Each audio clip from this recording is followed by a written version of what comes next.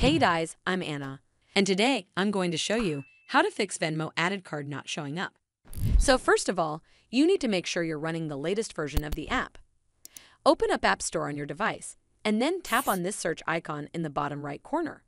Then search for the Venmo app, and if you see this update button right next to the app name, simply tap on it to make sure you're running the latest version of the app. This should fix Venmo added card not showing up, but if it doesn't, then you need to clear App Cache. Go to your device settings and then scroll all the way down to General and tap on it. Then tap on iPhone Storage. From here, search for the Venmo app and then tap on it. Once you're on this screen, you need to tap on Offload App. Tap again to confirm. It'll take a bit for processing, and then a reinstall button will show up. Simply tap on it to reinstall the app. This should fix Venmo added card not showing up. But if it doesn't, then open up the Venmo app on your device and then tap on this profile icon in the bottom right corner. From here, you need to tap on this gear icon in the top right corner. Once you're on the settings page, scroll down and tap on the Get Help option. It'll take you to this screen.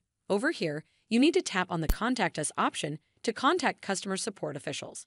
Once connected, briefly explain the issue to the Venmo app representative. You can type something along the lines of, "Hello team, a few days ago, I added a new debit card to my Venmo account. After I put in the card details, the app confirmed that the card was successfully added.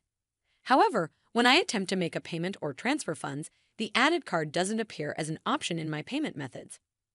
This situation is quite concerning because I need to use this card for some upcoming payments.